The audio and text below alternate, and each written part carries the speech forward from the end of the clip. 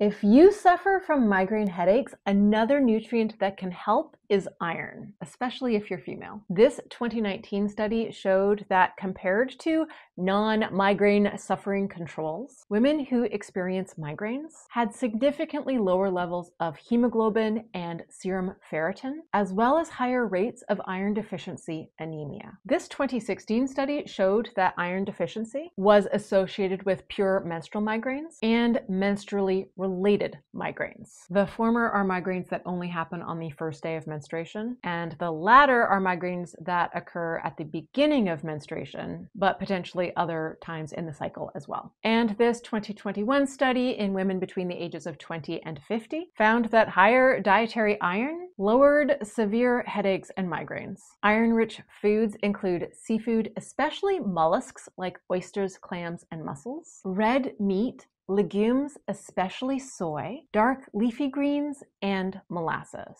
Pro tip: if you are getting your iron from plant foods, make sure to eat them with some vitamin C rich foods. It can up to double the absorption of iron.